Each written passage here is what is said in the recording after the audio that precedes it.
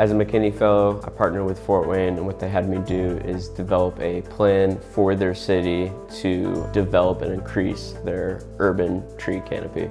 My name is Andrew Russell. I study at O'Neill School of Public and Environmental Affairs, and my concentration is in environmental policy and natural resource management.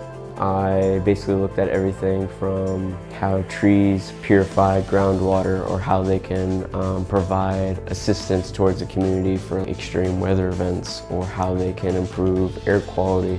With that, I kind of had a challenge of, okay, I needed to take all these perspectives together and write a short report full of a lot of facts, a lot of statistics, a lot of graphs, and make it easy enough for anybody to pick up and read. I was constantly trying to ask myself, like, how can I benefit the people of Fort Wayne, or how can I get them to care about this? How can I potentially reach the most amount of people?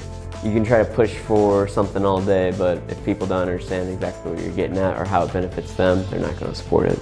I learned that what we write into law, the specific words that we use, and possible interpretations or loopholes is all very important. I figured if I go into environmental policy, I would have not only the knowledge to understand what's going on, but then with natural resource management, I can understand boots on the ground work and try to collaborate the two.